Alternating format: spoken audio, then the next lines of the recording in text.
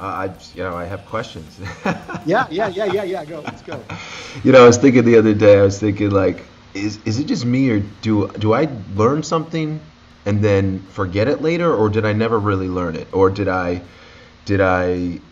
see something and then forget about it, but it actually happened? See, like I don't think I have the same memory as you, but Massimiliano, is that what it is?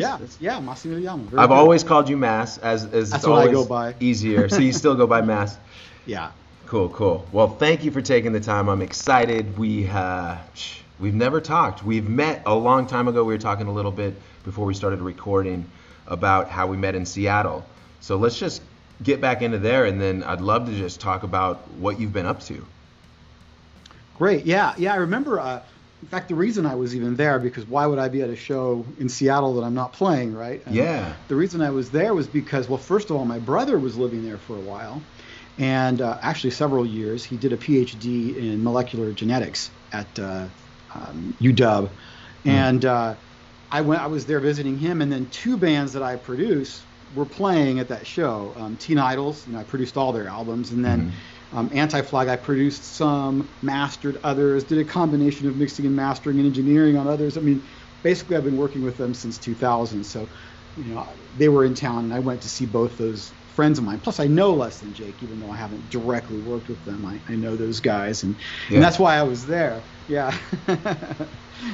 But my brother lived there. In fact, I think he was involved with a band that was connected with your old label that you guys used to be on at the beginning, called Blenderhead. Oh, Blenderhead, yeah. Our first tour ever was with Blenderhead. Oh, and Flav played guitar in that band for a little while. I mean, I don't think he ever toured or did an album with them, but I think for a year or so he was playing at local shows with Blenderhead. So. Okay, what's his name? What's your brother's name? Flav. Flaviano is his full name, but he goes by Flav. Yeah, I'm going to have to ask my guys if we've ever met Flav, but it doesn't ring a bell because, we thinking back to the past, it's funny because so much happened, but it was usually in a very short amount of time. Like 1 year we did 3 tours and an album. You're just like, how did we do that then? But that's interesting. It's funny, you were talking about your brother doing a PhD. For those that don't know, can we just do a quick recap? You're not only a producer, you've produced so many great punk rock records. Your band Squirtgun, you're the bass player, fellow bass player, which is cool.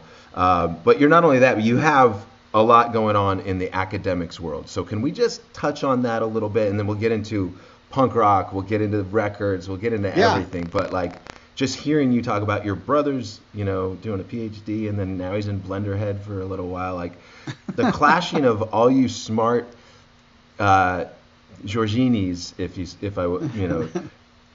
and then going into punk rock, it's kind of insane. So I guess what I just don't realize is, how could I miss this? We met so long ago.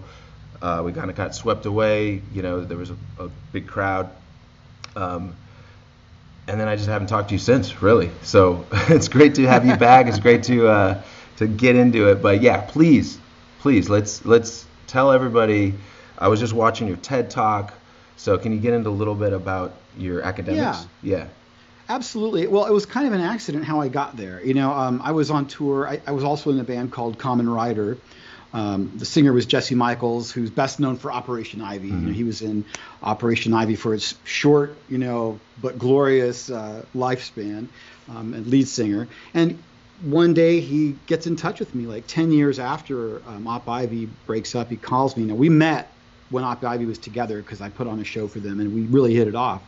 So he decides to come out of retirement, do a new band, and he contacts me and asks me to play bass. And so we ended up working on a lot of songs together. Obviously, chord progressions, lyrics, they're all completely Jesse Michaels, his melodies. But then he gave us, and by us I mean Dan Lumley, who also was in Squirtgun and Screeching Weasel with me, because I was in Screeching Weasel for 9 years as well. So he just let us kind of go with it. And Dan and I immerse ourselves in a lot of reggae from the island period, rock steady, Jamaican era stuff, and then also some of the more rock blended things. And anyway, besides all that, stuff, all of a sudden when I got back from that Common Writer tour, during the tour that I was out there with the band, I was starting to read a lot of books again. Like I fell in love with reading books, and one of them was Don Quixote in English. And at the end of the tour, I get a call from Purdue, a professor that I knew named Ben Lawton, not Bin Laden, but Ben Lawton, okay, who is another crazy kind of character because he was a retired lieutenant colonel from the Army. He taught hand-to-hand combat and had many, many medals from Vietnam and things like that. But he called me and said, look, Mass, I know you grew up speaking Italian. It's your first language. And I said, yeah, it's the first language. That's true. And I spoke it at home every day until I was 18. He said, okay. And I know that you have a bachelor's in something, don't you? And I said, well, yeah, I've got a bachelor's in psychology. He goes, I want you to come and teach Italian for me. Okay. Like, well, I mean, I've got a career and I'm about to go on tour. And he goes, well, you look into that, but you kind of owe me a small favor. In fact, I did. He did me a couple of big favors. And so I'm like, okay, what the heck? I'll do it one semester. So there was a tour I was working on to Japan with Squirtgun. I just said, cancel. I'll go teach these 2 classes for the university. And being there, I didn't get much of a benefit because I was a part-timer. I was what they call an adjunct, So what benefit did I get? I could take free classes. So I'm like, wow, they're going to be offering a class on Don Quixote. And it was taught by this professor, Professor Howard Manson, who is one of the top 10 most famous Cervantes scholars in the world. And I'm like, I got to take it. So I signed up for it, and then as I was turning in my papers to the graduate office, they said, do you know that this is Spanish? And I'm like, well, yeah. Do you speak Spanish? I'm like, no. And they go, well, it's not just Spanish, it's for PhD students in Spanish, and almost everyone in the class is a native speaker. And I'm like, I've got 3 weeks or so to learn it, right? I can learn Spanish. So I did a crash, and I just started listening to Spanish audio stuff and looking at books. And I had a roommate from Mexico at the time, and she just said, okay, I'll just speak to you in Spanish for 3 weeks. We'll see what happens. And it took a lot of work because I would read the chapter that we were doing in class the night before in English, and then I would try to read it slowly in Spanish, look up all the words I didn't know. Keep in mind, this is Spanish from 400 years ago, so it's also not modern. Obviously, my Italian helped a lot. But anyway, it ended up I got the highest grade in the class. And of course you did. The professor. You're the Rosetta Stone. He went like halfway through the semester. He calls me over and he goes, and he's speaking to me in Spanish, but he says, Mouse, I've been very impressed with your coursework, but so I was talking to one of my colleagues, and none of us think you're even a student in this. How are you here? And I'm like, well, I don't really speak Spanish. And he says, what do you mean? You've been speaking it in class. Every day you offer some viewpoint on a chapter, and when I call on you, you always answer me in Spanish. You speak Spanish. I'm like, okay, well, I've never taken 101 or anything. I just kind of learned it myself the last month or so. He goes, how long have you been speaking? I'm like, well, I don't know, a month and a half. At that point. He said, this is a graduate course for PhD students, and you're telling me that you've only been speaking a month and a half. And I went, yeah. And anyway, so he encouraged me, and he said, you've got to do a doctorate or a master's or something. And ended up I did the PhD. So, and what I did for my term paper, which was supposed to be 15 pages, I did an 85-page term paper.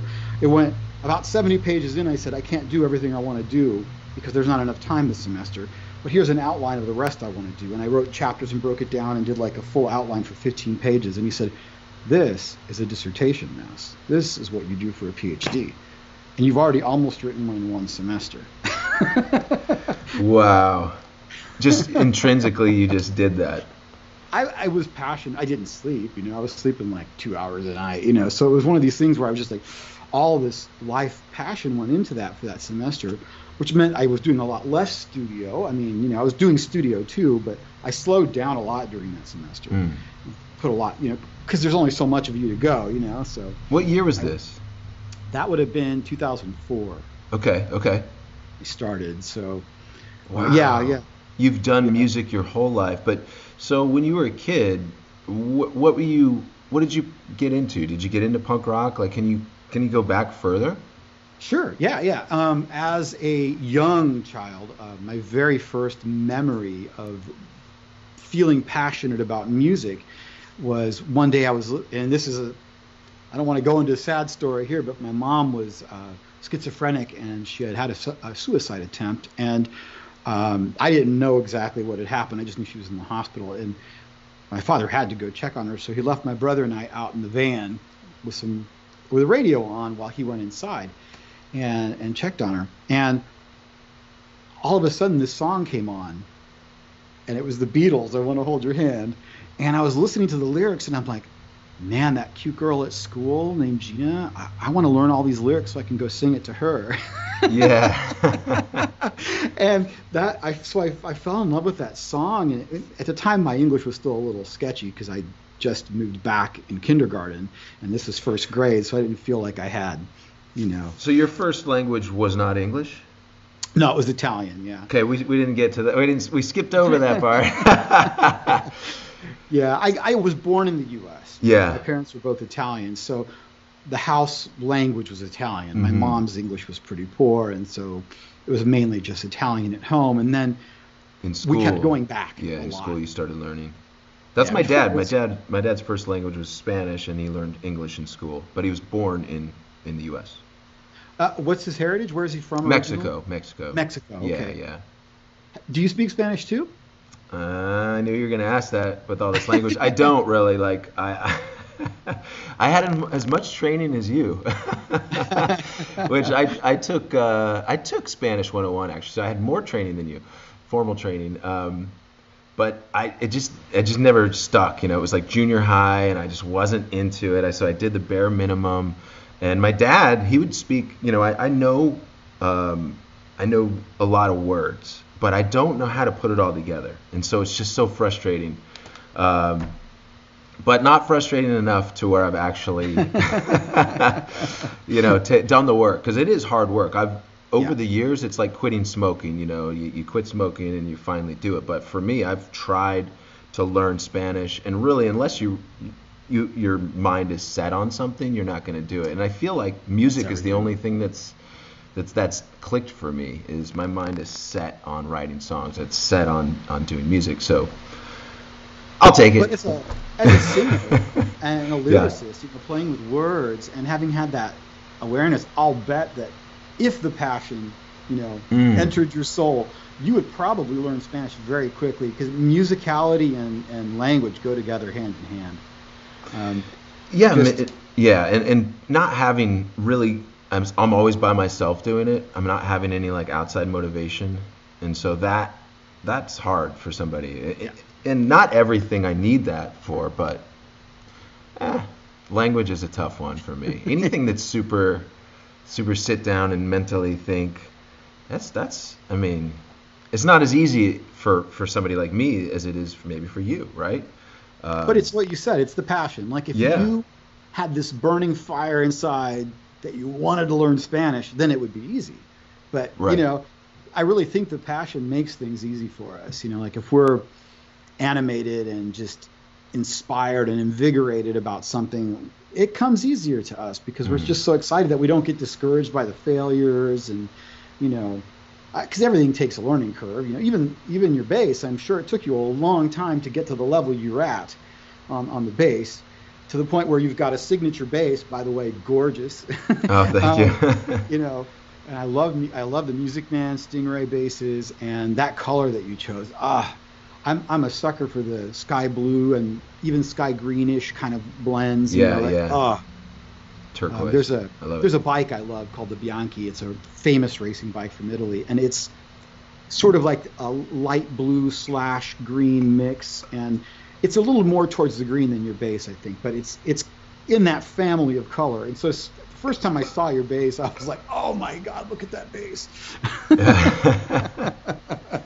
But to get to the level to deserve a signature bass from a company like that, because that's a real legit bass maker, probably one of the best basses ever made, the Music Man. To get to that level, you obviously practiced, and not everyone gets there, right? Because you had the passion for it. So. No, I mean, I do think about that. It's like we can all be hard on ourselves, but it really is just whatever you put time into, you're going to get good at. And sure, you may not still be the best in the world, and that's just the reality of life. But I realize that, finally in my life, I realize, okay, I'm not good at this because I haven't spent the time doing it.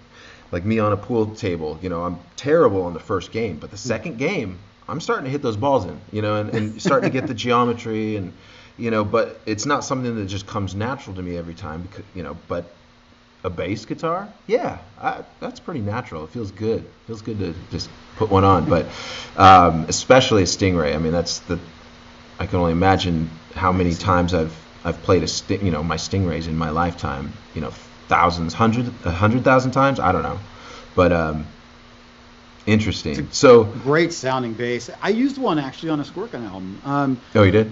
Another Sunny Afternoon. Okay. Nice. Which I remember. In fact, it was just a funny thing. I was cleaning up in the basement the other day, and I saw an old CMJ, and I flip it open. I'm like, why did I save this CMJ? And I'm like, it's because Squirtgun was in the charts. And like within one or two spaces was Life in General by MxPx, and I'm like, this is hilarious timing that I run into this just now, right. After I heard from Mike, like we were, because I remember Life in General being everywhere when we were touring on another Sunny Afternoon, and I remember that too, but it was kind of funny, and I played a Stingray on that one, so. That's awesome. Yeah, I love it. Speaking of which, I know we're bouncing around a little bit, but so you got into music, Beatles, all that, but how did you get into recording? Because that's a whole different thing, playing music versus producing, recording. How many records do you think you've made? Oh my gosh, I that's a great question. I think 300-ish. That's insane. That is insane. I mean, they're not all equally involved, Like sure. Some of them I was more involved in than others. And honestly, a lot of the albums I was recording in the earlier 90s, like say up through 95, a lot of those albums a band would come in and record nonstop from Friday evening through Sunday evening, and then I would either mix it with them or alone like the next weekend. So that was like 4 or 5 days investment, right? But later on, you get to the point where I'm recording the Rise Against album, the debut album, and then we're spending like weeks and weeks, or Anti-Flag, or even Screeching Weasel, Television City Dream, we spent weeks doing, so obviously like the involvement level of some of those albums compared to some of the short ones isn't equal, but still 300 albums is a lot, I'd say that it's around the right number. Yeah, that's amazing. Yeah, I mean, it's hard to like even think about all those records individually, right? You can think of maybe certain things stick out, but what was how did you start out? Did you start out on a tape machine? Was it ADAT machine? What can you describe some of the technical difficulties how weird it was at the beginning? Because kids these days, they're never gonna know the pain and the struggle of the old technology. Yeah, you were there, Well, the first album that I ever actually recorded in a serious way would have been my older band called Rat Tail Grenadier, which was basically what became Squirtgun. It was 3 of us with a different singer. It was my brother and I and Dan Lumley, who also was with me in Kamen Rider and Screeching Weasel and everything else. So the 3 of us with a different singer started that band, Rat Tail Grenadier, in 83, I believe. 83, yeah. And at that time, the very first album, we finally got recorded serious way. We recorded some local stuff, in our basement on reel-to-reel 2-track, live through a mixer 2-track. And then we ended up playing a show with the Zero Boys, who at the time were really huge. And the singer was very well known as a producer. He was like one of the first big punk rock producers from the DIY American punk scene, Paul Mahern. He went on to produce, he worked with Iggy Pop. He did stuff with the Lemonheads. He did stuff with Blake Babies. And he also has produced a few John Mellencamp albums at this point in his life. So he's done all kinds of crazy stuff. But he produced the first Rat Tail Grenadier album back in 88. And so I got a little bit of the experience of recording by being in the band. So when I finally bought my own gear, which was like 2 years later, I bought the same machine we just recorded that other album on, which was a a 1-inch 16 track, which was, Okay. you know, I guess you would call it prosumer. You know, it was definitely not like home recordist machine, because that would have been too expensive for home recordists, but it wasn't like a really full-on 2-inch 24 track, you know, analog deck of that kind. But that's how I started. So I had to splice tape, and the punches were, I mean, it was a 15 inches per second. So your punches, you had to actually go 1 E into 2 E and, you know, on the Right before. on the chord before. Yeah. There was an art to punching. Yeah, and punching a vocal mid-line was just not done, you know, because, No. I mean, you could try, but you probably butchered the line, you know. So it was one of those things that I managed to do. And when a singer wasn't pulling it off, I'm like, back then there was no pitch correction, right? So, you know, you get a singer, I'm like, okay, you're sort of in the key of X here, which, you know, you've probably heard on a few of the Screeching Weasel records you listen to. There's some key of X going on. But, you know, I did the best I could. Like, you know, like you're sharp, you're flat. And I remember some singers, even then, like, I'd sit there and say, look, you know, I think you're a little sharp, you know, or you mean to be doing this note and it's coming out like this. And they're like, what do you mean? I wrote the song. The way it's coming out of my mouth is the way it's supposed to be. That's how I wrote it. Like, well, so it gets to the point where, that's genius. Dude, you didn't invent music. You know, there's a scale, and you're singing a scale, and you're not quite hitting the note. You know, so it sounds a little funky. You know. Yeah. So let's just try it again. I wish I wouldn't even. I didn't even know that. That's how naive we were when we recorded our first 2 albums. So Poking At You in 1994. It came out in 1994, and then Teenage Politics in 1995. I recorded, and every now and then if I like screwed up the words, they'd like start me, oh, we'll start you back at the next section. But that was it. It was like a pass through, and as long as you did it decently, there's no reason to go back and do it again.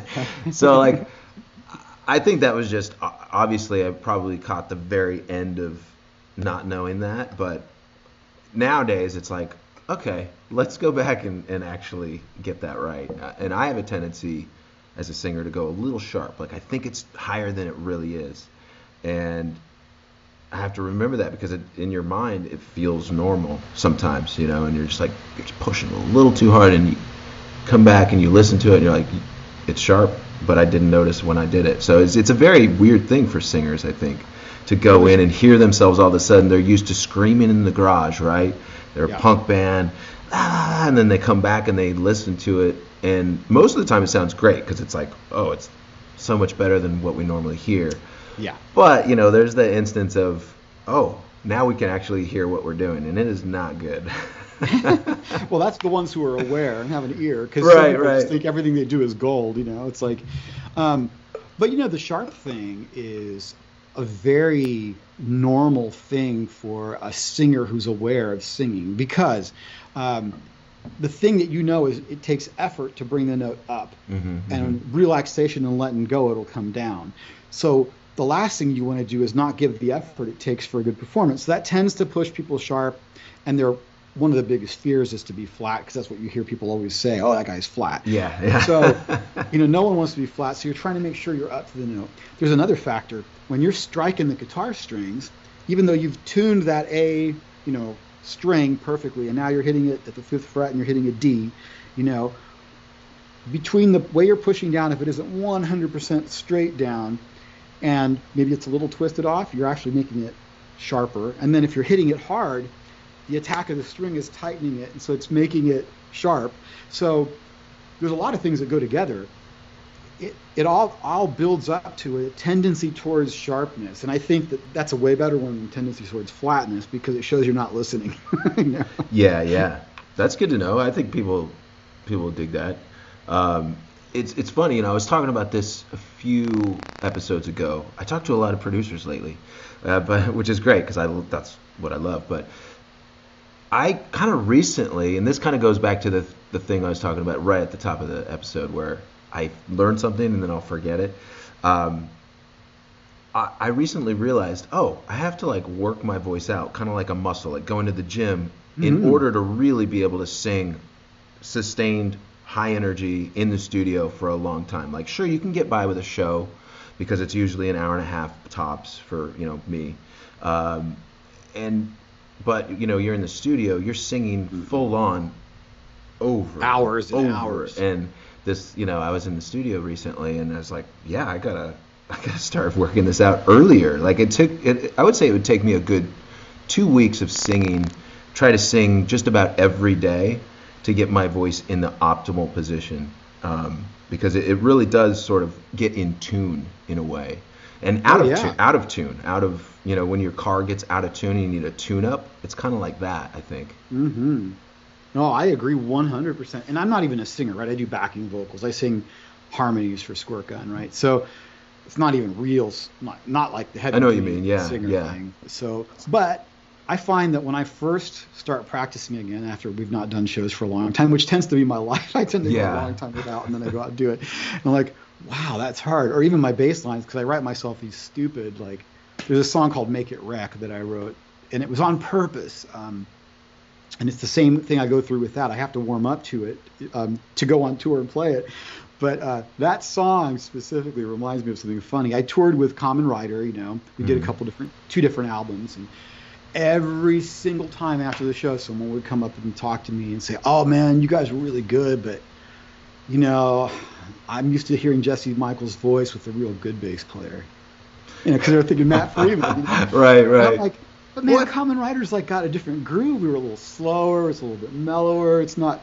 If I went on it, it would make no sense when the beat's like do da do. It doesn't make any sense. It's not the same. It's not Maxwell Murder, and so I guess I was like so sick of hearing that every night that when I came back to do the next Squirtgun album, after having been out with that Common Rider tour, I'm like, all right, I'm gonna write the most idiotic, stupid, crazy, unplayable bass line I can even manage to think of.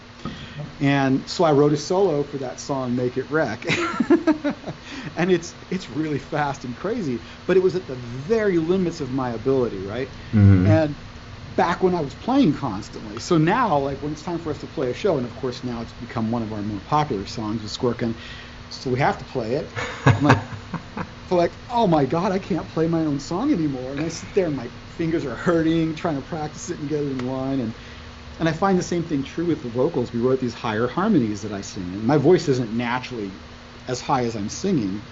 So I'm like up there trying to go, nah, nah, nah. I'm like, oh my God, how am I going to hit this note? And then magically, after a couple of weeks of practicing, all of a sudden the notes start to come back to me, And that's me singing parts of songs, not like a full lead like you do. So I can't imagine. Yeah, it's just making those connections back. You're like, oh, if I do this, this happens, and then like realizing that, it's something that, like I said, like somebody like you probably just get that naturally. But for me, it's always been that with music. Like when I taught myself how to play chords when I was a kid, and I did take bass lessons. I took like a couple months of bass lessons. So I learned a blues scale and a major arpeggio and a minor scale and things like that. Like the 12-bar blues thing, walking. And I learned who Primus and Red Hot Chili Peppers were. So, but I taught myself how to do. When I went to guitar, I was just like, I'm going to get a chord book and learn some chords. And it wasn't until like, I don't know, I think 6 months in, I was playing guitar, I was doing these chords, and I realized, oh my God, a bar chord is like an open chord, like an open E or an open A, and it just moves up the neck. And it's obvious, but no one ever told me that, and I didn't make that connection until 6 months later down the road. And then after that, it was like, boom, skyrocket, connection, successful. And that's the thing is like, but at the same time, I wonder if somebody would have told me that early on, would I have gotten it the same way? Maybe not, because it's like, I don't understand what you mean by that, because I've told my daughter that she's learning to play guitar, and I'm like, look, this is the E, you can just do the same thing, and she can't really do bar chords, she can't do like power chords yet, she can mainly just do like open chords, but it doesn't click for her yet. Well, there's something to be said. Like I feel like I got the same snow job, basically, learning music. I started on the saxophone and learned bass later. But first of all, with an instrument that's monophonic, right? You can only play one note at a time on a saxophone. Mm-hmm. you don't learn the relationship of notes to each other like you would on a guitar or a piano where you can play polyphonic chords. So that's one thing. But another one is they would tell me, learn this scale, in school. I'm like, okay, so why does it matter? Like, you're going to give me sheet music to play exactly this, whatever you want me to play for the songs that we play. So why do I need to know a scale? I don't get it, And it did not click until years later for me that, that G scale can be played over any G chord progression that you've got. So if someone's playing a G chord and you're playing the scale, it'll sound good on it. Yeah. So I'm like, it took me a long time too, because no one told me, just like you said, no one told you. Yeah. Another cool thing about music, since we're on it, like the relative minor thing. So major to like a step and a half down minor. Mm-hmm. And that, that alone really made my whole musical songwriting change completely. You can probably listen to our first album and then our second album, and you're like, oh my God, it's like there's minors everywhere, and there's a seventh too. Seventh maybe was a couple years later than that even, but it is just funny, like listening back, thinking back, not listening really, but there's a progression of, I learned this. I think an obvious one for a lot of people is Elvis Costello was a huge influence on our Ever Passing Moment album. So songs like Responsibility and that's like, it's not a complete ripoff of Pump It Up, but it's got a similar vibe. It's like that. If you put a keyboard or an organ on that, it would like totally fit. But I feel like I made a similar kind of. It just popped into my mind too. Of course, it was invented who knows when, but the relative minor, like, wow. So the G scale notes on the major scale are exactly the same notes as the E minor, and if I just play them in a different order, they'll sound right. So I can make this major scale melody sound like a pop song on the chorus, but I can play the minor progression and it sounds like a minor on the verse. This is awesome. Of course, who does that all the time is Alkaline Trio, right? They do it all the time. And like every song basically of Matt Skiba's was something in that range, which I love. He's a friend of mine too, and I've recorded him in the studio, and he did backing vocals on our albums and everything. But it's funny because I became a fan of Alkaline Trio, even though the way I met him was that he was like, "Hey, Mass, can you get me into the Screeching Weasel show?" That's how I met him, So I met him because he was our fan, but then I became a super fan of his, And, yeah. And I remember the next time I saw him after I discovered the music, I'm like, holy crap, Skiba, your songs are awesome, And it taught me a new way to look at songs, and I ended up changing my songwriting because of him, I'm like, and this was a little kid that used to come and watch us play. It's kind of fun, this circularity of music, and how it doesn't really matter who's older or who's younger, who came first, because you can still learn from the youngest ones, So Absolutely. Well, they just take something that's been done, but they do it in their way, and it's like new, and you're like, oh yeah, duh, and I've talked about this a lot with songwriting. It's like the fact that you can take a 1-4-5 progression and turn it into 1,000 songs that sound different from each other, Yep. Different beats, obviously different scales, different, notes and chords and stuff, but keys, sorry, that's probably the correct thing to say.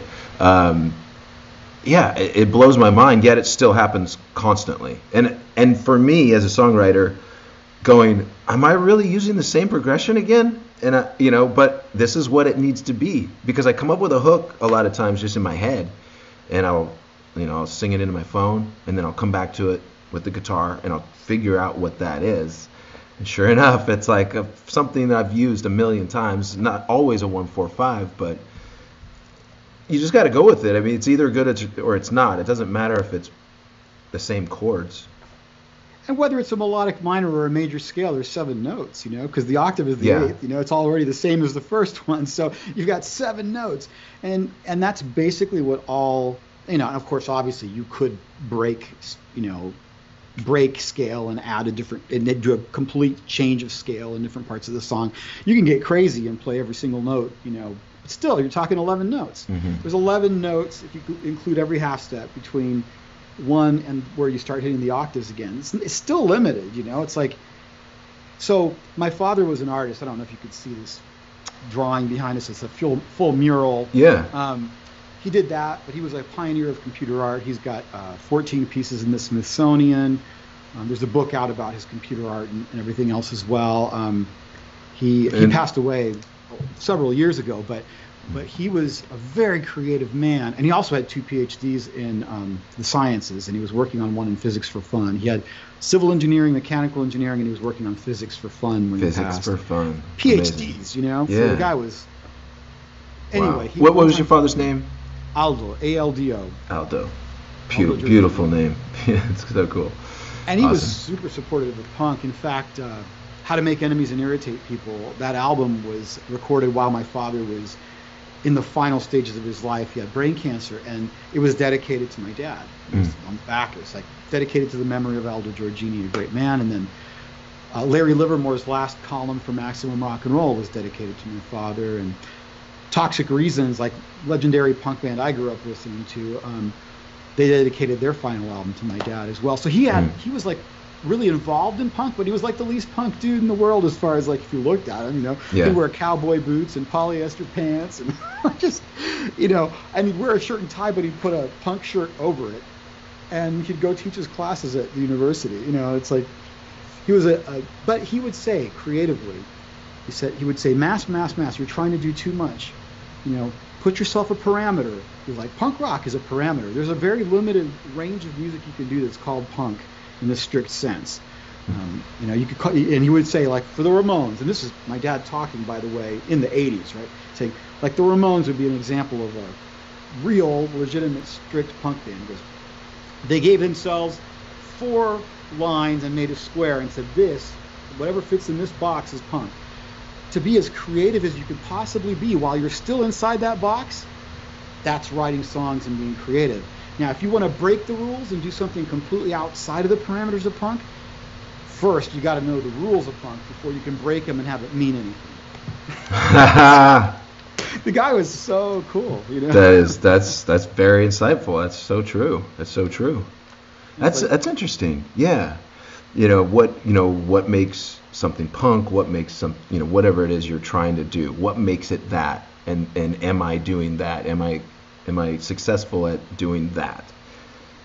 A lot of people don't really ask themselves those questions. They're just kind of like busy, you know, they're just busy doing everything. And I find us musicians, especially in the modern age, we realize we have to do socials, we have to do, you know, we have to make the album, we have to promote the album, we have to promote the tour, we have to do the tour, you know, and if you don't realize you have to do that, then you're farther behind than you realized. But you know, you have to do so many things, it almost seems impossible, right? You know, but giving yourself a plan, an outline, something to, like, so you don't go completely crazy. That's smart. That helps me. Just having this conversation honestly helps me. Well, yeah, I love thinking about this stuff because you get breakthroughs, right? Yeah, and yeah. Even if the idea may be latent somewhere in the back of your mind, like it's present, you've experienced it, but you haven't verbalized it. Sometimes the moment of having the conversation and trying to explain that feeling or that idea or that groove that you've got going on in your mind makes it obvious to you. You may have not even been aware, and now you've laid it bare to yourself while you were trying to explain it to someone else. And it's just consciousness is really wacky that way, and it's fun. I was thinking just a moment ago, like I've heard several episodes of your podcast. I mean, I don't know the number, but I know you've got hundreds, right? So, but I've heard several, and lots of my buddies that have been on. There was actually a moment about a year and a half ago where we started a project, this little project band. It never finished. And maybe I could try to kickstart it again in the future now that I'm thinking of it. Go back and contact everybody. Yeah. But it was Mike Kennerty, me, Stefan Egerton, and Chris DeMakes. And we had a song written. Mike wrote the song. He did a demo of it and sent it. And Stefan was going to drum. Yeah, that makes sense. Great drummer. I was going to say, the only one there I think is Stefan on the drums. Yeah. So he was going to be the drummer, and it got in his hands, and then, you know how life is. His computer crashed, and he needed to buy a new computer for his Pro Tools, and then tours started happening, and blah, blah, blah, blah. And so it's never, but the song was written, like the first song and Mike even had, I think, 4 or 5 other, beginnings of songs like that were intended to actually be the beginning of it, but it's kind of floundered. But it's funny because every one of us has been with you on this show. Yeah. It would have been a cool thing, I think, but. Well, now that you've been on, then it can get finished, and then finally, yeah, we'll do it again. It's your fault. Yeah, you were my fault again. Well, it's funny. It's like with this podcast, honestly, I do talk to people that I've never talked to before. I would say you would be one of them, but there are almost always some connections in the scene. Now, even if it's somebody that's just an author and not really connected to the punk scene, but they're a punk fan, and they love punk music or whatever. It usually happens, but I just been having a good time with this thing because it's just I can talk to friends, have people on, catch up, talk about recording, things I love to talk about, which is recording, the future of recording, the past, fun stories. It's and then just of course, if a volcano or an earthquake happens tomorrow and this all goes away, fine. But we had the conversations. I got to know more people in this life. And for me, as an artist that does most of my work alone, by myself, whether it's even just songwriting and recording, everything else I do most of the days is alone until I'm doing like a podcast, talking to somebody, or when we're actually practicing or recording with the band.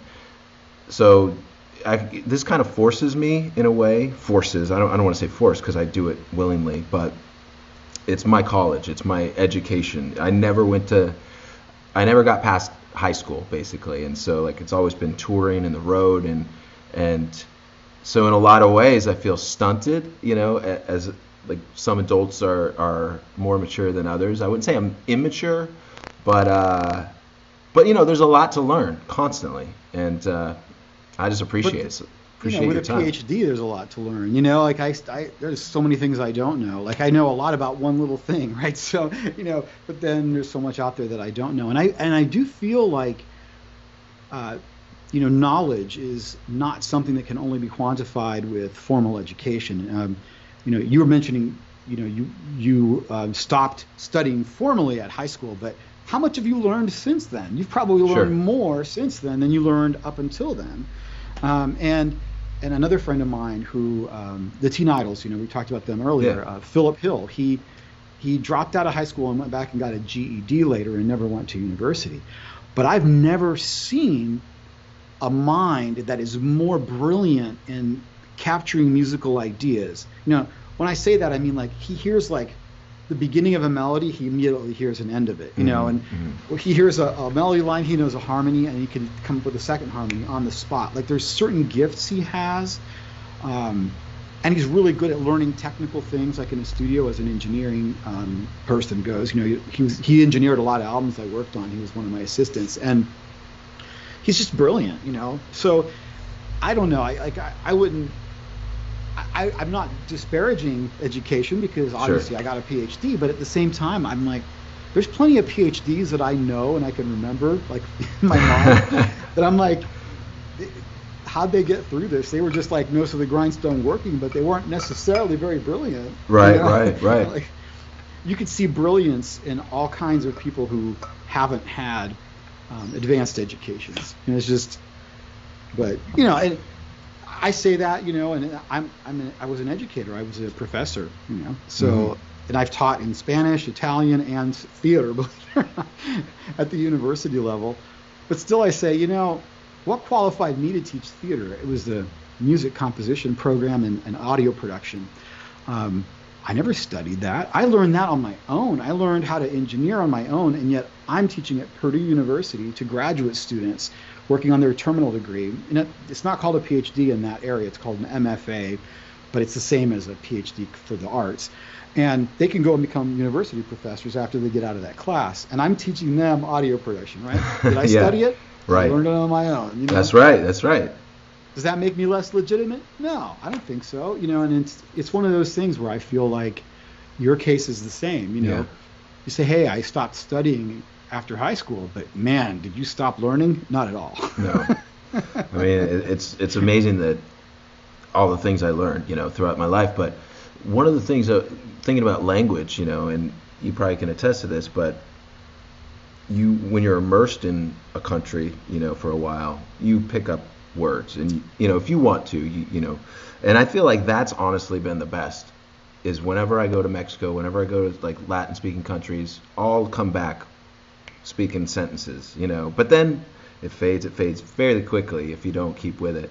And it's even the same with like Russian and German and I wouldn't say I know as much of that stuff, but I remember the key words like spasiba, thank you, in Russian, things like that. So that's just from touring too, and being not just touring, but being a singer and playing shows for other people that are non-English speaking. You can't do your normal spiel. I mean, sure, you can try it, but then they're just going to stare at you, or you got to keep things different, keep things more broad.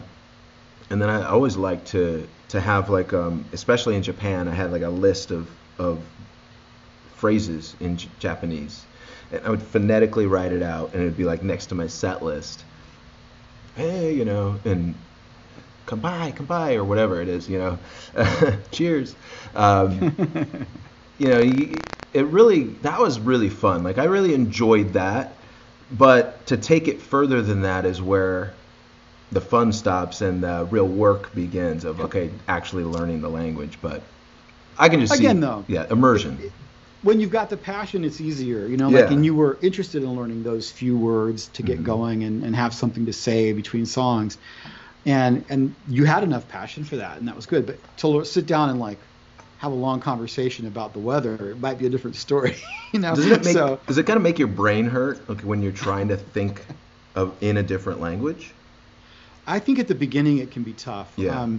For me, when I first started learning Spanish, it was tough. Like, people now think, what? I mean, how was that tough? You did it in 6 weeks, but and you were speaking in a college class, but it wasn't easy. And I did have a lot of times where the Italian word wanted to hop in, or a French word wanted to hop in, because they're Latin languages and they have common roots. But like, for example, always, siempre in Spanish, and it's sempre in Italian. It's not far off, right?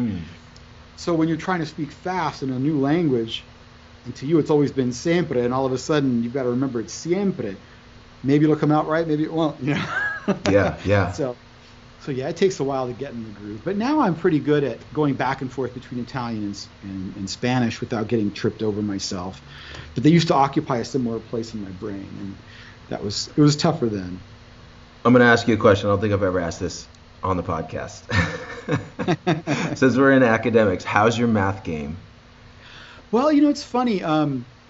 My father was absolutely brilliant with math, and he called math beautiful, and he said math is art is math. And that's how, well, I remember he did a lot of computer art, so obviously for him, and this is back when you couldn't just say make a square, you had to type a long formula for something to happen on the computer. It was like a different era. It was in the 70s. And so I've always connected the idea of numbers with beauty, and of course 440 cycles per second is A, right? And you double that to 880, it's still an A at one octave higher. And like, there's math in music too. So I've never loved math by itself, but I've always been really good at adding and subtracting and multiplying and things like that. I mean, better than most of my friends have been, but not to the point my dad. Like, with my dad, I remember I'd say, Dad, what's the square root of 372? And he'd sit there and go, well, and he'd start putting it together in his mind and start telling you the digits one at a time. Yeah. Like, what? There's one, there's two. Like, square roots, man, that's getting crazy, because the number multiplied by itself, it gives you that result. I'm like, that gets a little crazy, It's fine when it's 16 and you say 4 times 4 is 16. But when you start getting into crazy numbers, oh my God, how do you do that? I mean, yeah, that reminds me of my son walking around with a Rubik's Cube, and he's like, Dad, the Rubik's Cube, this is a 3x. And I'm like, what, are they calling it 3x now? Because there's different size cubes. There's 3x, 4x, and it changes But I never learned how to do a Rubik's Cube. But I know it's something you can learn, or you can figure out if you're just a genius. But he's not necessarily, he doesn't know how to do it yet, but he's interested in it. I'm kind of just like, do I direct him towards like a video, or do I just wait and see what happens? So I'm just waiting to see what happens, to see what he does. My brother was one of those obsessive guys that ended up getting a book on how to solve the Rubik's Cube, and he learned the method, and so he was really fast. He was my baby brother, and I was like, fine, you do that. I'm going to go on a date. Yeah. Because I was 16, he was 14, so we had different interests, and I'm like, yeah, that's cool. Rubik's Cube's fine, but. yeah. But no, he's 5. My son's 5, but. Yeah, well, that's very young. Yeah. Super young. But they watch these videos these days, and like my son in particular, he likes to watch educational videos. So he's always coming out with these like trivia quotes, and you're just like, what? Yeah, okay. My son is 3.5, and there's like some commercial that he watches a lot of YouTube, and there was some commercial that comes on locally for a technical institute, and they have this long quote about this guy. I can't remember his name now, but like Joseph Williams is excellent at working with computer algorithms, and it has this long quote. And so my son it'll start and he'll say, Joseph Williams is excellent at working with computer algorithms, and he's 3.5, and I'm looking at him going, what? Yeah. How do you fit that in your brain, That's crazy. You're still trying to figure out how to poop on the potty. Yeah, I mean that just goes to it too, because like looking at kids and seeing how smart they are and how they retain things that I just forget. Trivial things that you're like, okay, that's an everyday thing. It's a big deal, and they remember. But back to the thing again, me learning something and then forgetting. Like, I'm pretty sure I knew Mike Dirnt played on that Screeching Weasel record. Yeah. Played bass. But then I was reading about it again on the Sonic Iguana website, and going, wait, really? Like as if as if I didn't know. So it's like that kind of stuff happens. I think it just also is one, we've lived so much life. There's so much going on. And the internet. Like, are we really meant to know all these things about everything happening all over the world? Because back when we were kind of like just getting into music, it was just, all right, this chord, how do we do this chord? And then, what's a relative minor? Cool. And then my mind's blown. Like, I don't know. The internet. Album you guessed it on for Screeching Weasel, Josie Cotton was also on that one, wasn't she? Was it the same album? How to Win Friends and Irritate People? Was that? I mean, the one that you were on. The one that I was on. That was the last Screeching Weasel record. The Freaks of Atavism. Yeah, Freaks of Atavism. Yeah.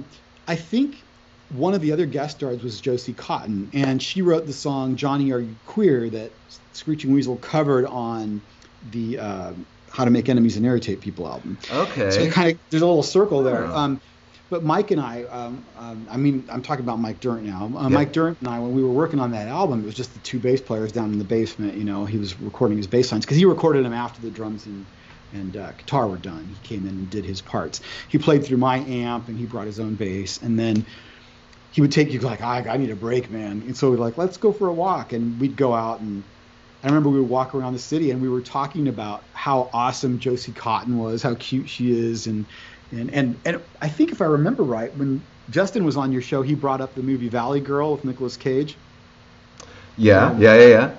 Well, in that movie, Josie Cotton appears on stage at a dance that Nicolas Cage goes to, like this club where there's like a whole dancing going on. Josie Cotton was on stage.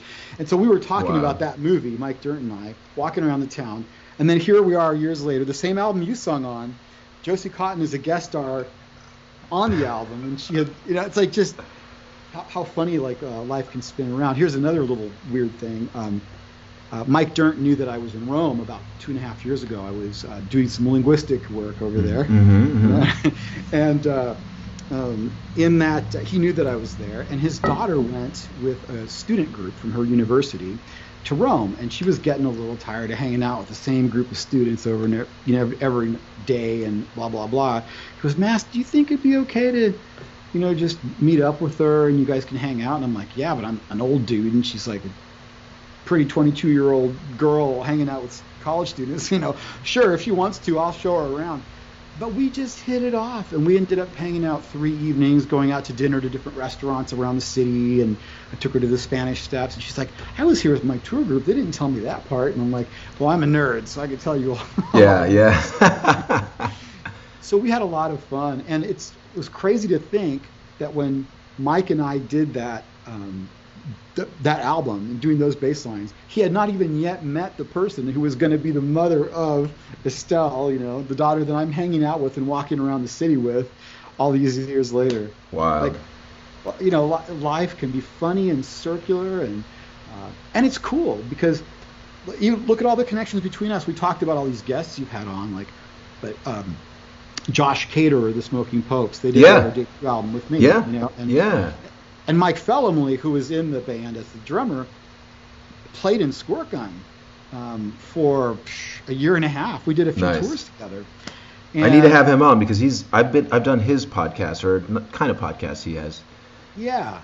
He's a great guy. And he was in my band with me, and of course I recorded Smoking Popes. But then he also had a record label, and 2 bands on his label worked with me. So that it's just funny how things just keep kind of flowing in and out of each other over the years, and there's all these intersections. And you had Dan Vapid on recently. Yeah, Dan's great.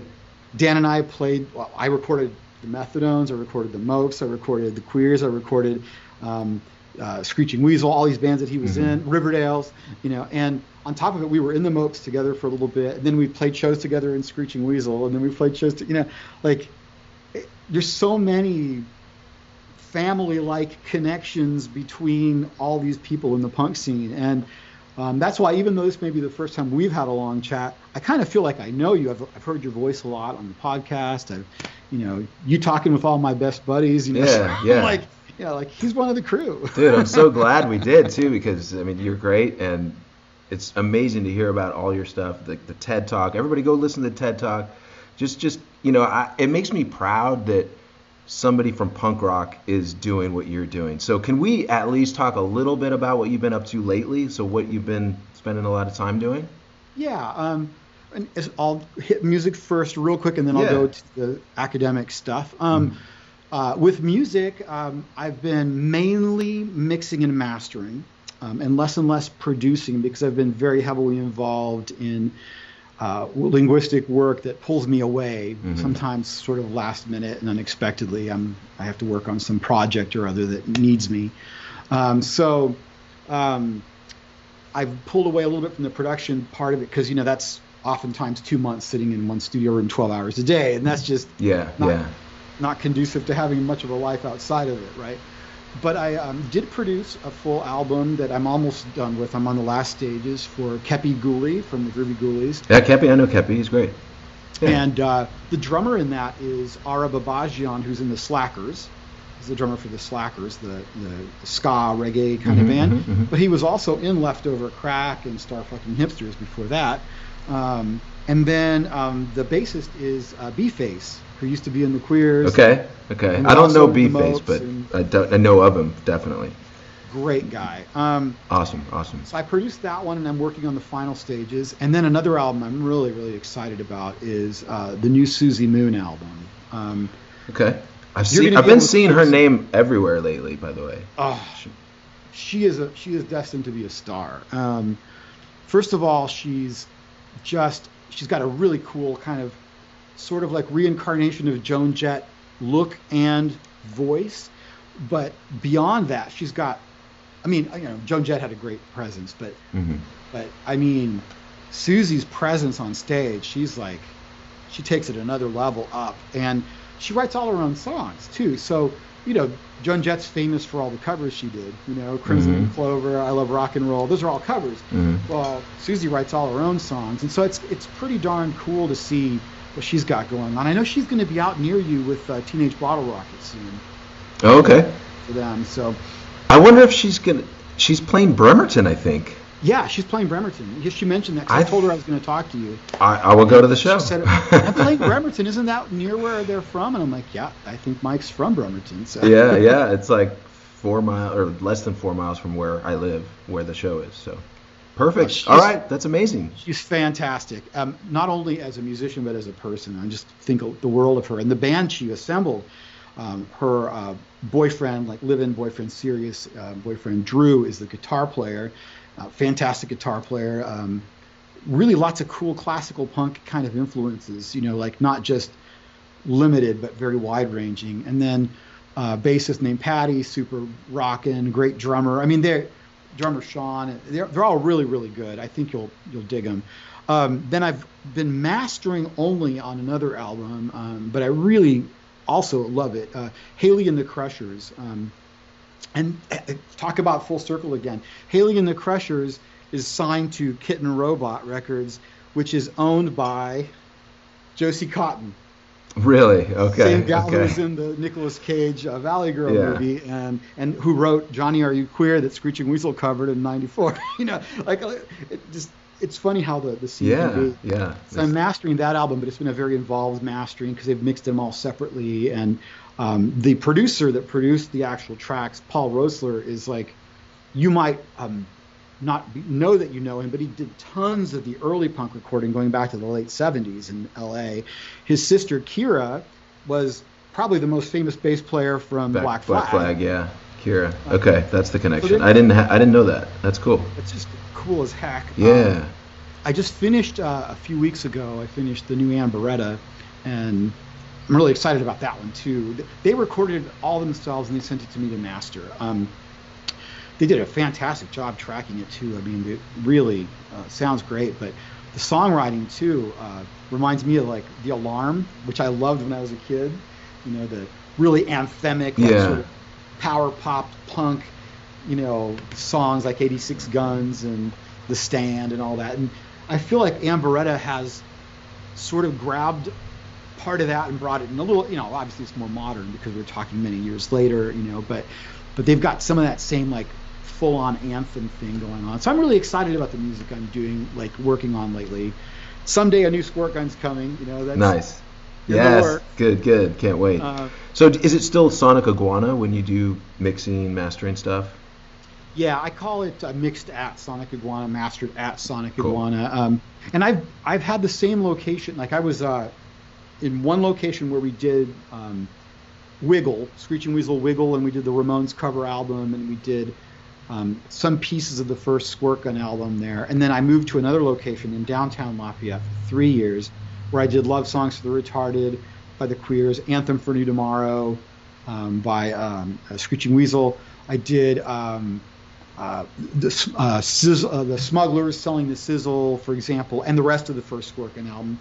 And then I moved to another location, which was a little further out of town. It's still in Lafayette, but outside of the downtown. And I was there for many, many years, but now I'm getting ready to make another huge move. No one has heard this before. This is new for your podcast. All right. But I'm going to be moving to Rome. And, whoa. Yeah, Rome, Italy. And Rome. Permanently? I'm going to continue. Well, no, it's going to be for a few years. Few years, okay. I'd say 3 is the target. So. Wow. Yeah, 3 years, and I'll still be doing mixing and mastering for sure. I'm probably going to have more and more limited production, but there's a couple.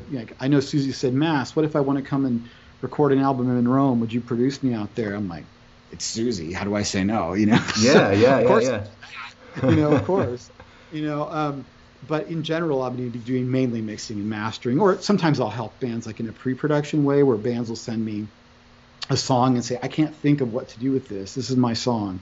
Can you think of something? And I'm like, yeah, let's change up this bridge, or how about this harmony here, or do a counter melody here, and maybe I'll write a little guitar melody for them. I can't play guitar very well, but enough. I'm a bass player, if I can do single notes, do a little single note lead, or come up with a backing vocal or something like that, or maybe rearrange the song, or suggest like a chord drop, like, hey, instead of just sticking to the root 3, like I know you're doing, G, C, D on the verse, how about like in the middle of the second verse, you just all of a sudden drop and go ga-ga with the drums hitting it, and you hit the E minor, just to kind of shake things up, and then go back to your same pattern. They're like, what?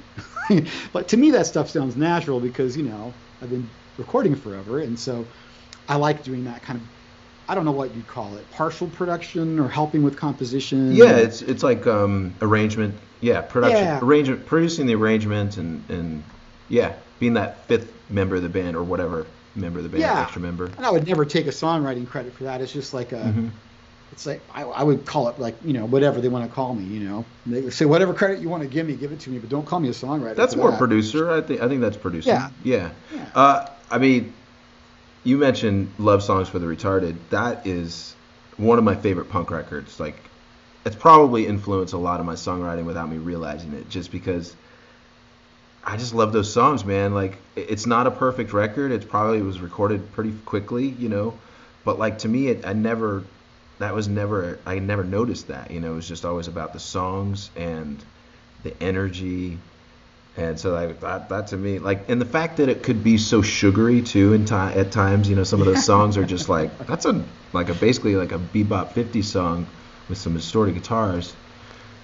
But I like it. That's what I like. I grew up listening to the Beatles like you. Yeah.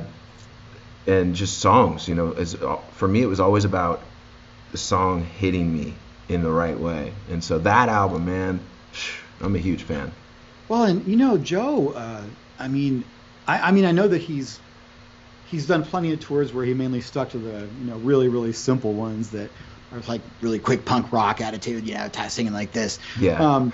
But the truth is, he can write beautiful songs. Like, you could tell that he listened to the Beach Boys at times. Mm-hmm. You can just hear it. Yeah.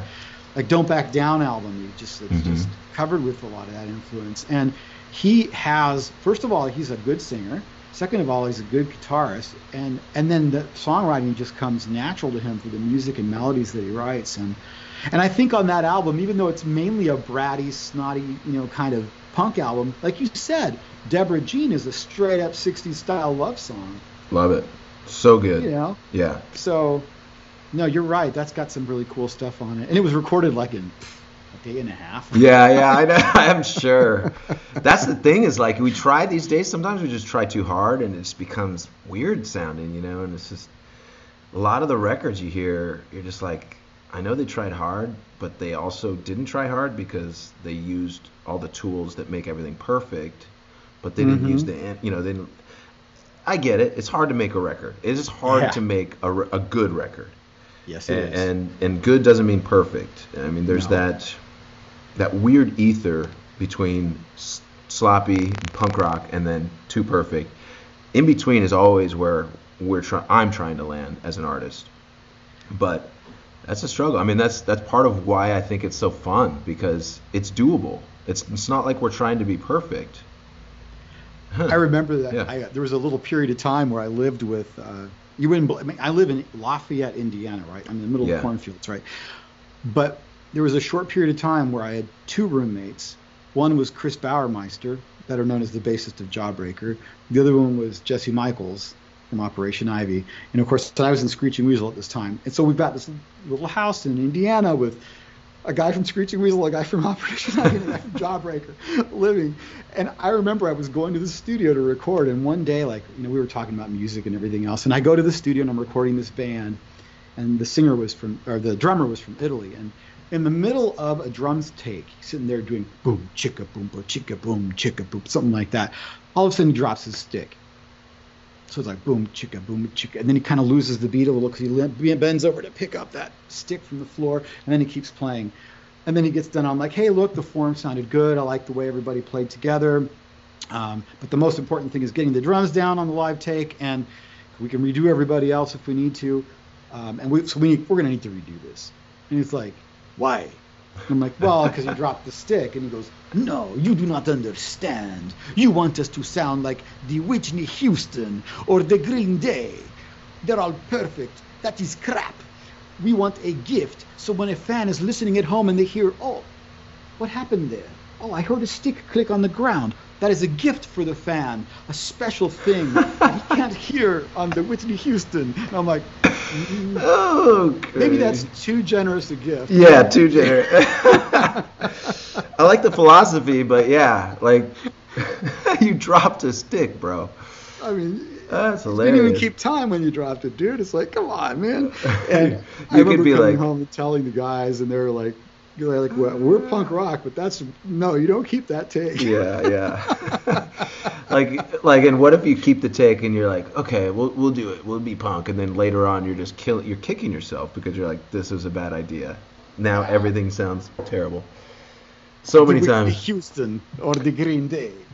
But I mean, obviously you've been through it all. You've been through probably the sloppiest band ever to super.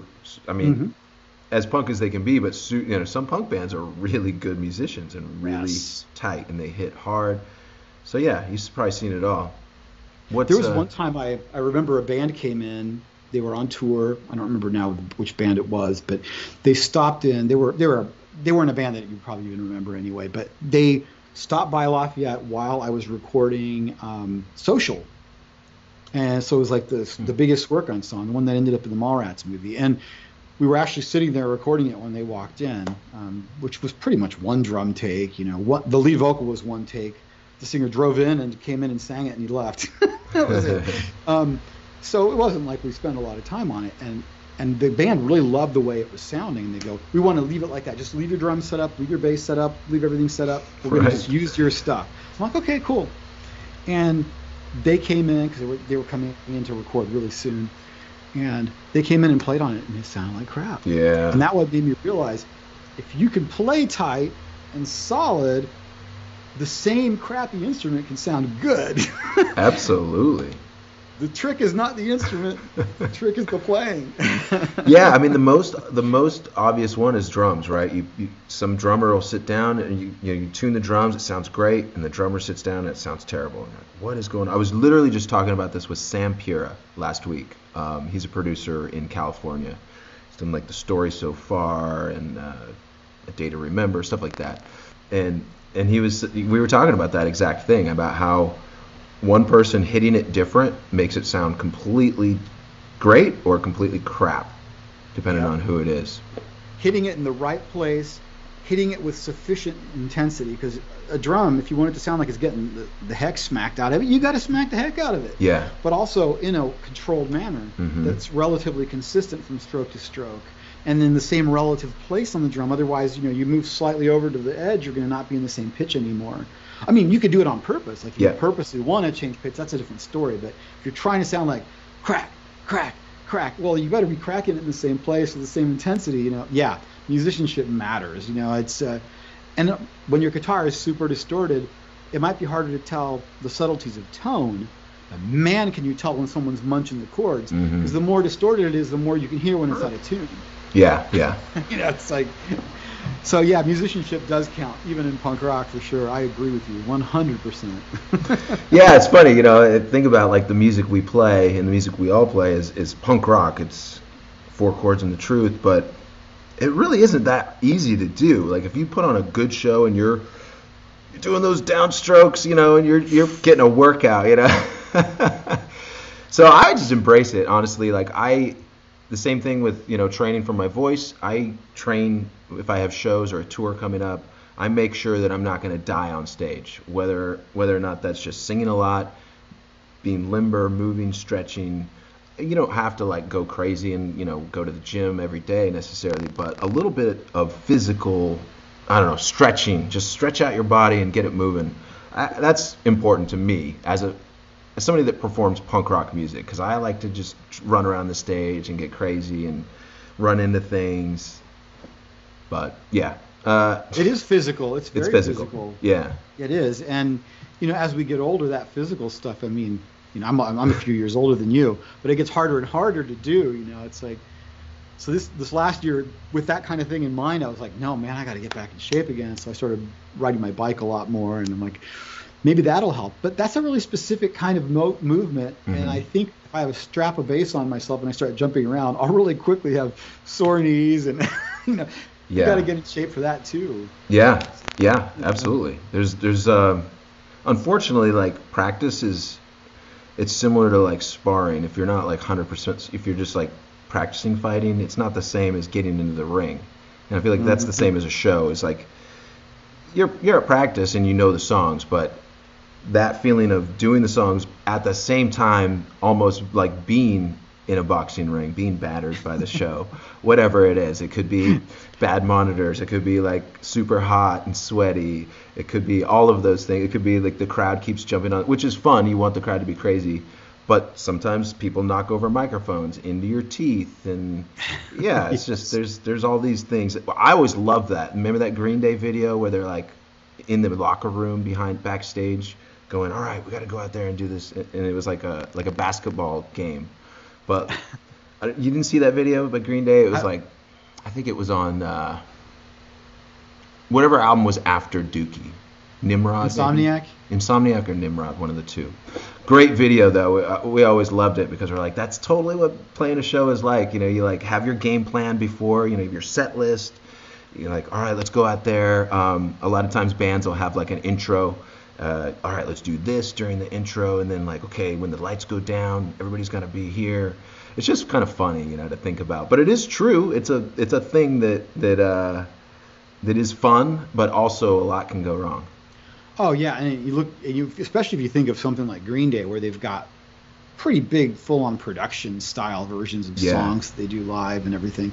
It's really cool to see. I mean, if I say I'm proud of them, it sounds like I'm patronizing. I don't mean it that way. I mean it like I'm just really proud to see that one of the bands from our punk scene has become really the modern day Beatles. You know, I mean, I don't want to sound like I'm overblowing it, but I remember Billy Joe and I co-produced the Riverdale's debut album, and when he and I were mixing, doing the tracking, it's just funny. I just found the lyric sheets I had for that, little notes on it from Billy Joe, like, this is kind of lame. Do this over, you know, like that Billy Joe wrote on it and stuff.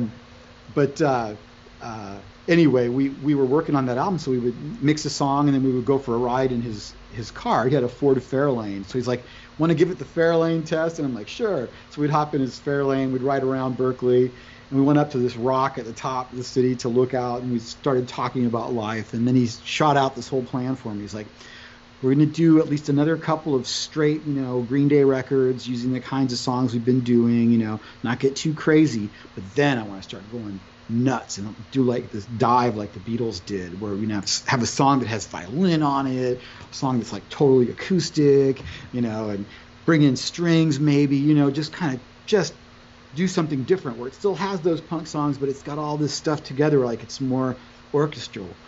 And I remember him talking about it, thinking, well, that's pretty cool. I wonder if that's going to happen. And then boom, he did it all, and the band just got cooler and cooler as far as I'm concerned. That reminds me of what your dad said. Like, punk was here, but they stayed in the rules so that they could break the rules. They like defined their own rules, and then they broke their own rules.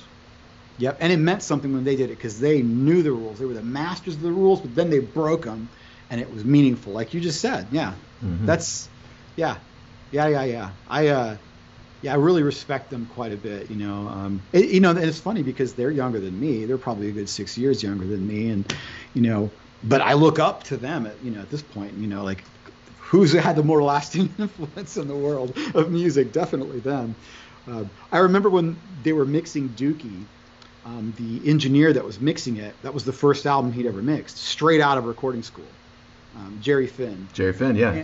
He didn't produce it. He was the mixer, but he was like having trouble. He produced one of our records as well. Yeah. Oh yeah. A very talented guy. Yeah.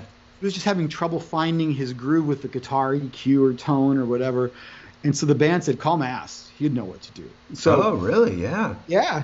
So he called me and we talked on the phone, and he told me what he was hearing in the sound, and I'm like, and he played it for me, but I'm like, it's the phone, I can't tell. And of course, we didn't have the internet like we do now. Right. It's a whole other era. So he burned. Well, no, he didn't burn a cassette CD. He recorded a cassette for me. Okay. A guitar tone on it. Like I think it was, maybe it was Welcome to Paradise. That was the one he sent me.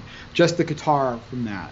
And it had like panned, hard, left, right, the two main guitar tracks. I mean, they had other guitar tracks on that, but they sent me the two main ones, and he said, see what you think I should do. And so I just ran it through my board, and I started playing with the EQs and seeing where I found my sweet spot. And I said, hey, dude, I think you might want to push up to 400. It feels like it's a little thin in there. Like go to 400 hertz, 1 octave range, boost it a little bit, then cut a little bit lower than that. And I think it'll sound more in balance because it's feeling a little kind of chesty or something weird down in the low end. And I told him what I did. And then he called me and he goes, let me make sure I understand. Is it going to be this? And he plays it for me over the phone. I'm like, I can't tell anything over the phone, man. I'm like, those are my suggestions. Start there and then change whatever you think you need to, because obviously if you're doing this, you know what you're doing, man. And then he sent me a mix, the first mix of Welcome to Paradise. And I said, to me, the guitars sound killer now. This sounds awesome. Go for it. And it's funny because Dookie at the time sounded like the slickest recorded and mixed punk record that sounded like it sounded punk still to me. Yeah. It was slick. Of course, nowadays you go back and you compare, like you can hear little places where things distort that aren't supposed to, or like there's a snare. There's gates in there. They're like, wait, that's a gate. Yeah. You can hear the gates. That's all right. Whatever. I mean, it still sounds great, right? Yeah, it sounds amazing. But, it doesn't sound slick in the way that American Idiot did, 10 years later. Right. Or if you compare it to, what's the album that came out? Not the most recent one, the one right before it, Revolution Radio, which is really, really slick. I still love it, but it's light years away from what they did on Dookie, because Dookie's a good band playing live with an engineer not doing a lot of trickery, just kind of setting EQs and going. Just balancing and making it all pop. Low end hits, everything, high end hits. I mean, it sounds real and it sounds clean and it's a great band playing well, So what could, how could that be bad? It can't be, Yeah. I mean, American Idiot sounded, it fantastic, sounded amazing. Just hit so hard when that came out. It's still my benchmark. Oh. It's 20 years old, but I still think like no album should be louder than that. Yeah. and it sounds really good, So the kick and snare beat you in the chest when they hit, and yet you can still hear the guitar ripping your head off. Like, I mean, what more do you want, man? Yeah. I mean, as a person that loves punk rock, I love hearing, albums that sound not only are great but sound great. Just a great kick, a great snare, great vocal tone. I mean, that's everything. That's partly why we ended up making our record with Jerry Finn. The Ever Passing Moment was the record, and just listening to his pre-productions or previous production, not pre-production, previous productions. He did Smoking Popes, Destination Failure, amazing record. That to me is kind of like the Wildflowers of punk. Tom Petty Wildflowers album of punk, because it sounds like you're in the room. Like when you listen to Wildflowers, that song in particular by Tom Petty, the drums, whatever it does, it sounds like you're right there sitting in the studio with the drums. And to me, it also sounds like that with that Smoking Popes record. So, and Head Trip in Every Key by Superdrag was another record that we listened to, that he had done, that Jerry Finn had done. We're like, yeah, this is let's go with him. But yeah, such a talented guy. It's such a pity that he died so young. Yeah, I know, it's so sad. And it's funny. It's not funny. It's strange that like so many conversations lately have been bringing up Jerry Finn, because he's done some amazing work still. It's like I can only imagine what he would have done if he hadn't passed. Like how who else would make records with them? Because he was making records with Morrissey. He was getting out there. He was getting bigger and bigger.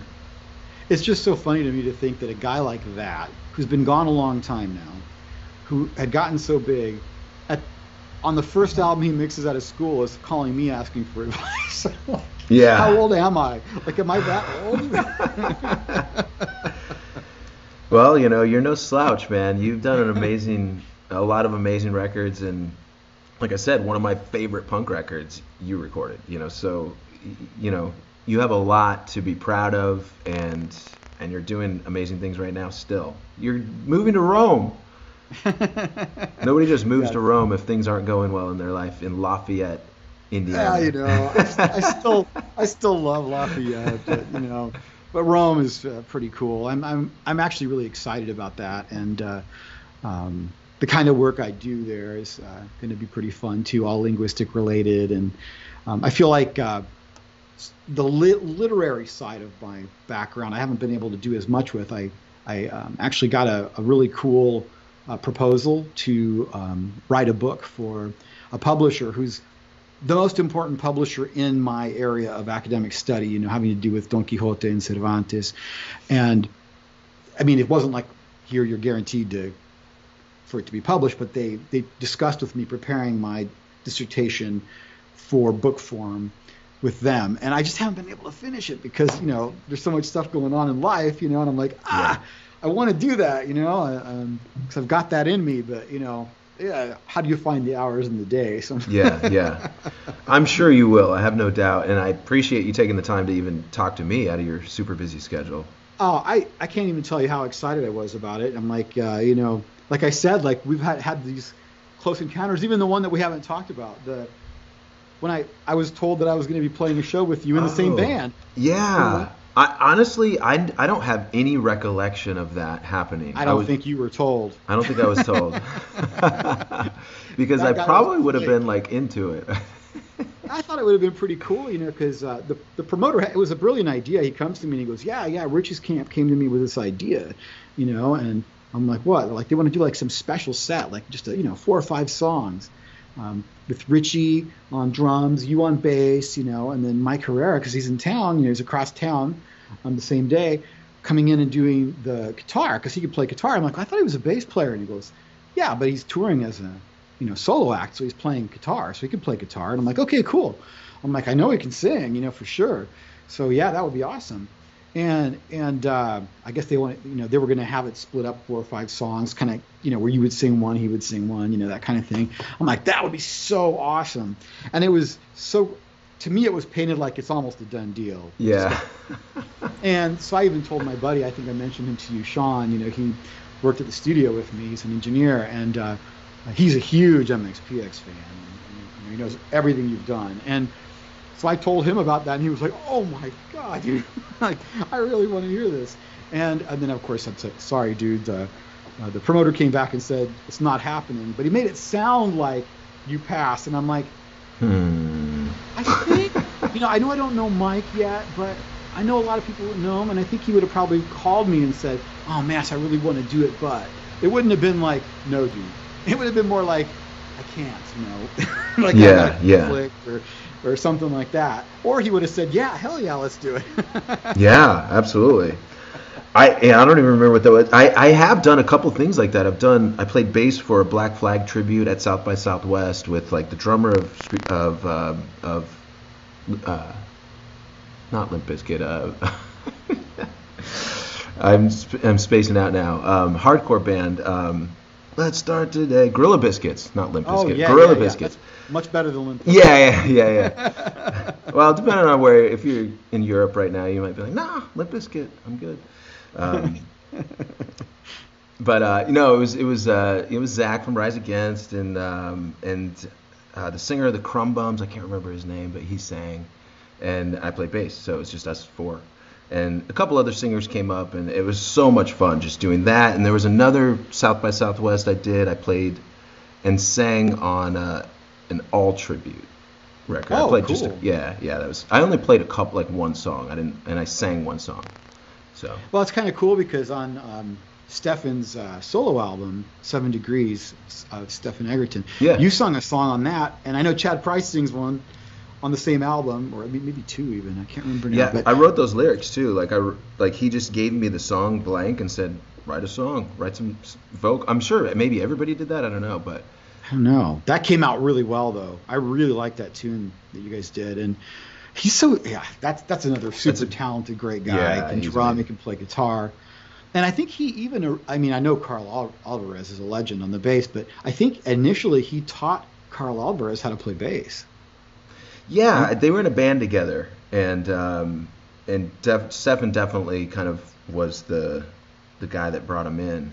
But yeah, Stefan plays everything. He's like we were talking about. He's an amazing drummer, plays bass, plays guitar, and now he had always been kind of shy about singing. Now he's kind of opening up, and he's starting to sing and record his vocals on lead tracks, and so that'll be probably his next thing, will be him straight up just doing a full solo record by himself. Yeah, well, I'm gonna see if I can still wrangle him to play that. I'm sure you can. Song. I'm sure you can. Just one song, dude. Let's just at least do one song, because I Mike Kennerty wrote. I mean, I'm telling you, he tracked the whole thing like in a really good demo. You know, drums and everything. You know, and he sung a lead vocal, but it wasn't with lyrics. It was like just a melody, and he was like, you know, kind of like fake words. You know. Yeah. And it sounds pretty cool. I really would love to see that finished. You know, and see what Chris comes up with on the lead vocal and everything else. But we'll see. Maybe you and I will have to do something different at some point, with or without Richie. I'm down for sure. Yeah, we can do something. That'd be awesome. Well, before we go, is there anything else you want to let anybody know before you head off to Rome? Well, let's see. I think we've talked about so many cool things. There's so many things we could say, but you know how. We'll come back again and do it again. We'll do another episode. Yeah. Anytime, and definitely if you're ever in Rome, Yep. When in Rome, hit me up, and same. I'll hit you up when I'm out there in the Bremerton area, Seattle area. I'll definitely look you up, and if you're on tour, I'll come and see you wherever you are. Please do. I hope we're back in Rome at some point. I've only played Rome once. Been there a couple times. Got stuck in an elevator with my wife. No. My wife was pregnant at the time. It wasn't a disaster because we lived. We're good. But it was a little scary at the time. Exactly. But, it's all funny when you've gotten through it, but at the moment. And us not speaking any Italian, we're just like, ah. But yeah, and no phone. We didn't have our phone. Oh no. Oh, so you were relying on somebody actually answering that little emergency button. Yeah, they did though. It was all right. It was at our hotel, so it was like they got us out.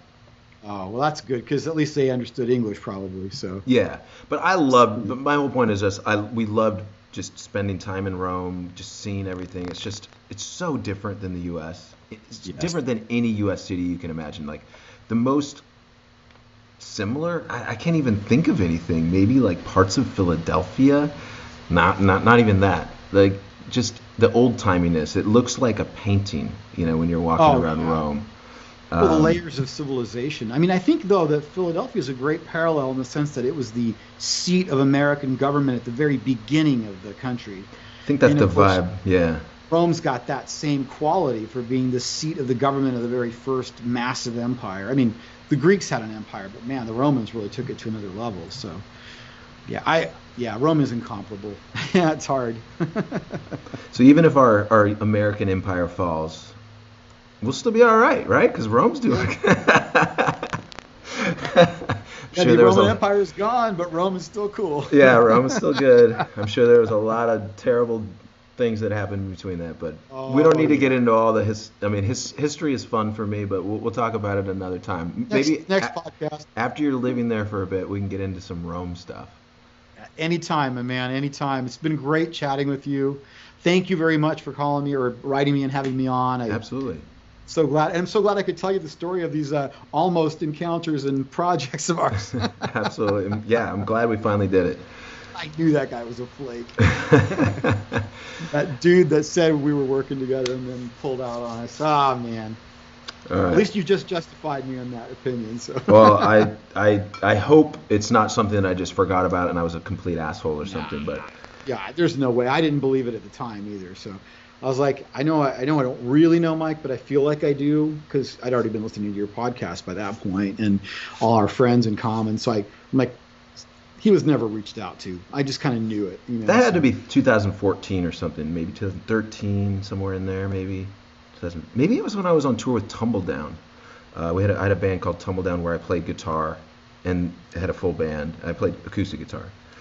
Yeah, I've heard Tumbledown. I like it. It's very like sort of country. I mean, there's a punk influence, but it's very country.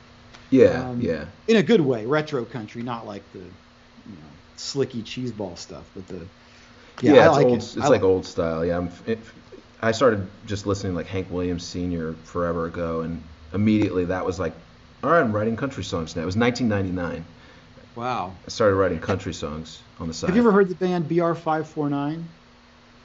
Yeah, no, I don't think I've heard them, but I've seen that, and I'm going, what is that? You know. Those guys all came from the punk scene, and this is a long time ago. We're talking, you know, Rank 90s, file late kind of 90s. stuff, or? Yeah, and they did like super retro country, like right when it was starting to blend with sort of rock and roll. And they even wrote a song about Betty Page. And this is when she was still in seclusion and no one knew where she was. She heard it and she wrote them a fan letter. Betty Page wrote the band a fan letter saying how much she loved the song. And one of my buddies from Lafayette played bass in that band. So, you know, it's just. I'll have to check it out. What is it again? BR549. All right, cool. Yeah, it's almost like my favorite bracket song. Two rack foo, really? what is it called? Two racku. Oh yeah. Do you know that song? It's like a weird, yeah. like non-word song. That was another great band you don't hear about anymore, but deserved to be talked about because they were great songs. Solid. Yeah, we toured with them a lot. Sound of the recordings, those huge guitars, they sounded so good. You know, at a time when that really wasn't yet a common thing to hear the big guitar like that, but. Yeah. Oh man, we could talk forever. Yeah, I know. We'll do it again. I'm sorry, I did. No, I love it. Italian. You're great. You're amazing, dude. Thank you so much. And as always, so Mass Giorgini, everybody. Thank you. Mucho gusto y gracias. Que te vaya bien.